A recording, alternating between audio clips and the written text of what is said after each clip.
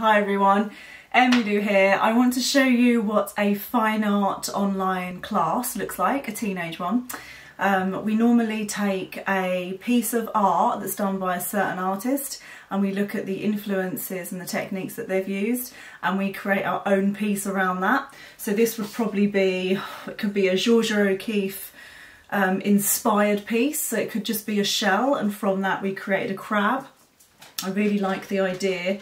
I don't know if you can hear that, but it's the dog in the background.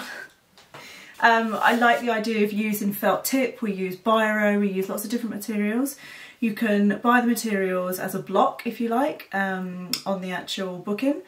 You can do 5 or 6 lessons, or you can just do one at a time if you prefer. So there's no commitment, but it's all about GCSE art, A-level art. It's about getting your child or getting your teenager more confident with art and to get them into the skills of when they do their GCSEs or their A-levels, they're a lot more competent. So yeah, I'm going to take you through a typical lesson of what it would be like, but before I do that, I just want to show you some of what we've done before.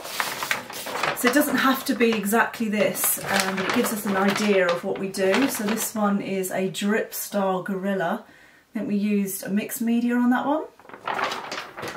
And we've got, it's really nice to show the teens how to create a portfolio of work.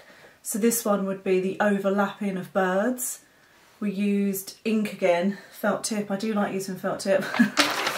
This one's really nice. It's mixed media again because it depends what they want to use.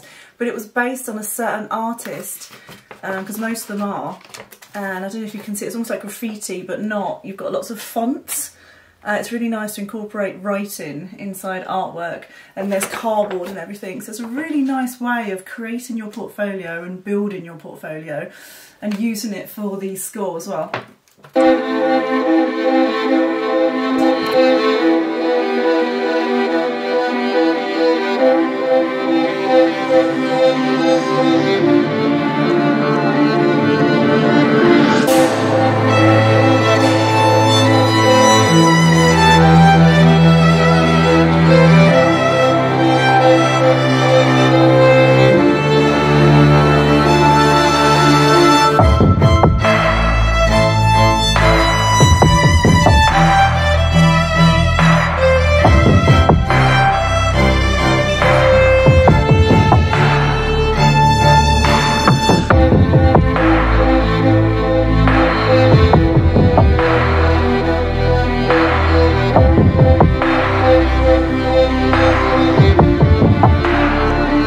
Enjoyed the video, and if you need any more information just let me know, and I look forward to teaching your teen.